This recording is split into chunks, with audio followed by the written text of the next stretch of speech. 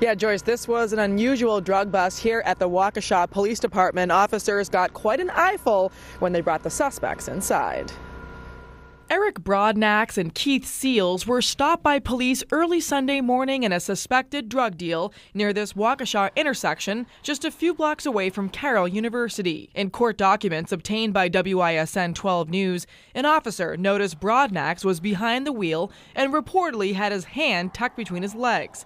He refused to come out of the car and made quick movements with his hand to his groin area. According to the criminal complaint, the men were brought here to the Waukesha Police Department where they were strip searched. That's when Broadnax asked the cop if he could unzip his pants. 34-year-old Broadnax asked police if he could grab something out of his pants. He proceeded to, quote, unzip his fly and began to reach into his pants, pulling an object out of his underwear that was a handle of a handgun.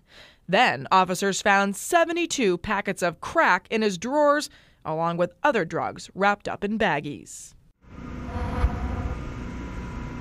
Now, police here say that gun was fully loaded, and the man accused of hiding those drugs, he's already a convicted felon. We're live at the Waukesha Police Department tonight. Christina Palladino, WISN 12 News.